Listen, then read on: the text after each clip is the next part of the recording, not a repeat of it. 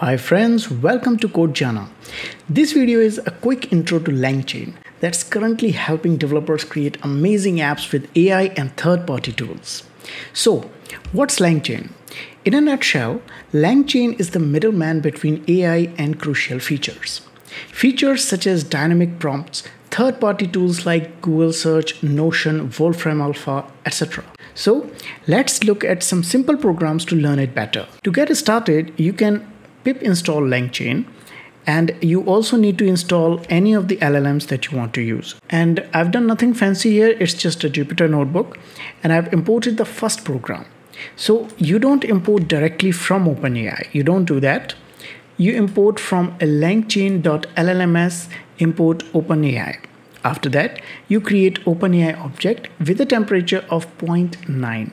Now this temperature, as far as you go to 1, it will give you randomness, and as low as 0, if you keep asking it again and again, you will still receive the same answer. This text is our prompt. So I asked it, what would be a good website name for AI company? So let's run it. Wonderful. So it suggested me AI Genie Technologies. Now the power of Langchain comes from all of these features, and the first one we'll discuss is prompt template. So prompt templates are exactly what they sound. They are used for adding some dynamic value inside your prompt string. So as you can see that I created this prompt, all right, and these are the dynamic values that I want in my prompt that I can change when asking for it. Now input variables are those variables that you are going to change when you're calling this prompt, and you're going to provide a value for each of these variables. Now we'll see it in a second.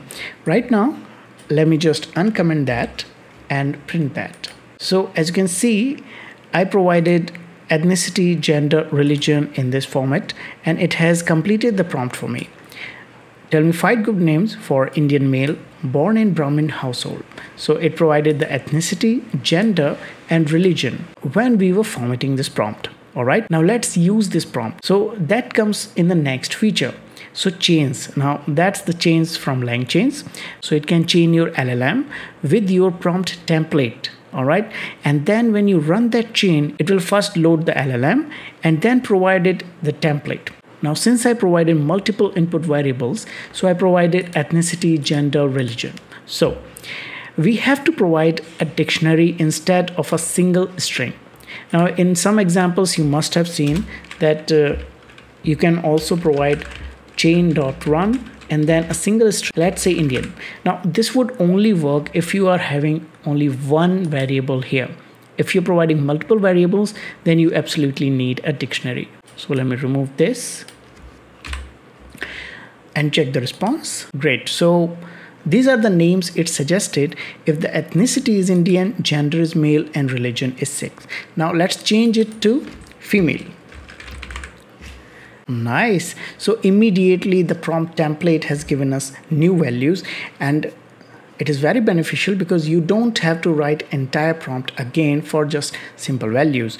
Now if we change religion to Muslim, let's see, and we got the proper response. So Zara, Nadia, Aisha, nice. All right, so it's working. Now let's talk about one of the most powerful feature of Langchain. So agents.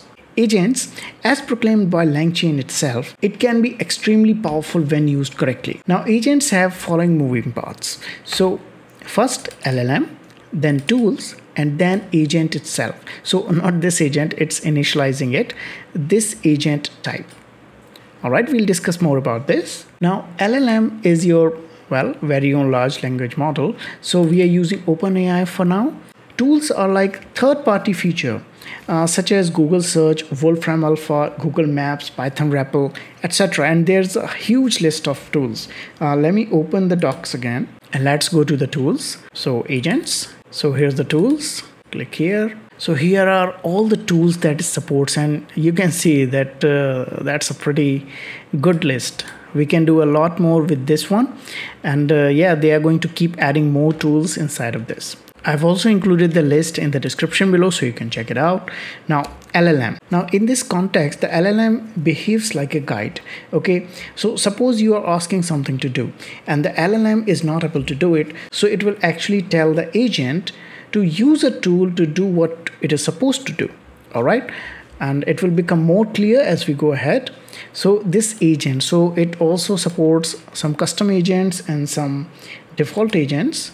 So let me go here again, click here, agents, so agent types. All right, so zero shot react description. Now we are using this one. So what it will do, it will actually go to the tool's description, it will find out what it does, and if that's what we want to do, it will use that. So we have a couple of others here, and you can use what you want. Keep trying and you will find the agent that works for you. As you can see, we have imported all the necessary modules. After that, we have also loaded the tools like this. So the order here matters.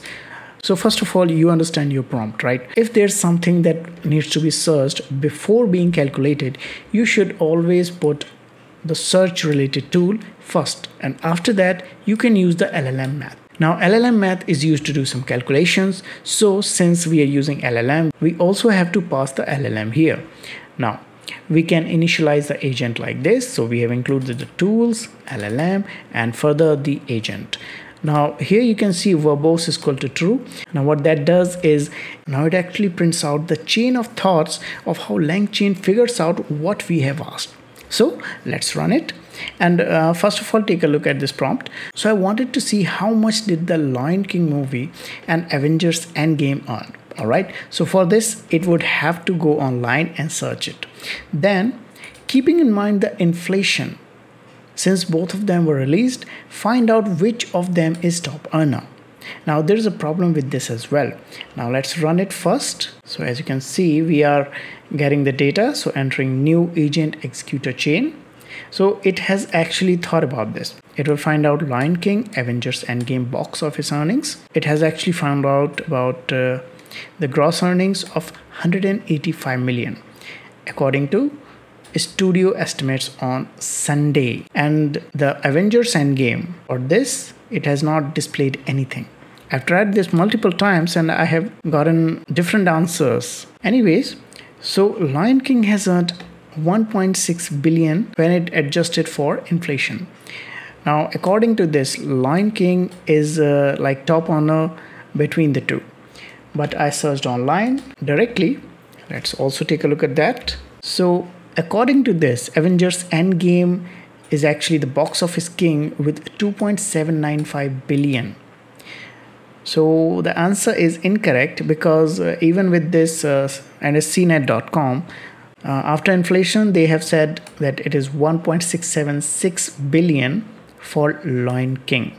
So it is still behind Avengers Endgame. But our Langchain, well, dependent on OpenAI and all these tools, it has said that Lion King actually beat Avengers Endgame, making it the top earner of the two movies. So that is incorrect. I don't know if they're going to fix this in the future, but some things are still broken when we search for crucial things like this. Now finally, before wrapping up this video, let's look at the memory.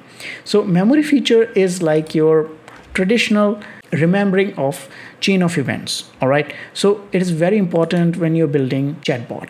Now this feature lets you create chatbot quickly with Langchain. Now let's look at this quickly. So you can see that we have imported OpenAI and conversation chain from Langchain. We have initiated that, and we have initiated this class as well. Verbose is true, you know, it will print out all chain of thoughts for this.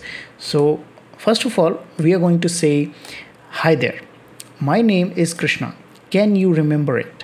Now I will actually remove this. I have tested it already and the reply is very different. I want to show you.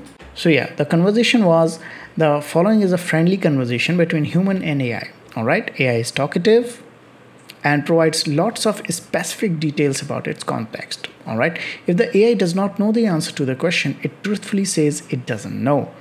All right, so I said, hi there, my name is Krishna. Fine. It replied with, hi Krishna, it's nice to meet you. My name is AI. What can I do for you? Now, I'm going to ask it, I'm doing well. Can you remember my name? So in previous conversation, I told it my name. Let's run this. All right. So yeah, hi there, my name is Krishna, all their previous conversation. and it said, yes, your name is Krishna. Is there anything I can help you with? So it did remember our previous conversation, and I only said my name in the first conversation we had. So yeah, the memory is working very fine. And finally, at the end of this video, I'm also going to discuss about this AI behavior. So we can change AI behavior right here in Langchain. You must have heard about this in OpenAI ChatGPT 4. So we can do this here as well. Now it's very simple. You just have to import the chat models, chat OpenAI, and then you can import all the necessary classes from Langchain schema. So AI message, you don't need to work with that, but you have to work with human message and system message. So system message is what you set a behavior of, all right? And human message is, well, your message. So here we are simply saying you are a sarcastic assistant that mocks everyone. Now, I said, I am thinking about learning Langchain. So let's run it. So it said, oh, Langchain, is that the language spoken by aliens from another planet? Now, that is pretty sarcastic. So I'm actually going to remove this. You are a helpful guide that motivates everyone. All right, let's see what it does. Nice. So not only did it tell me that's great, learning a new language can be fun and rewarding experience. So Langchain is a relatively new language, but it has gained popularity in recent years due to its simplicity and ease of use. Now that's actually fake.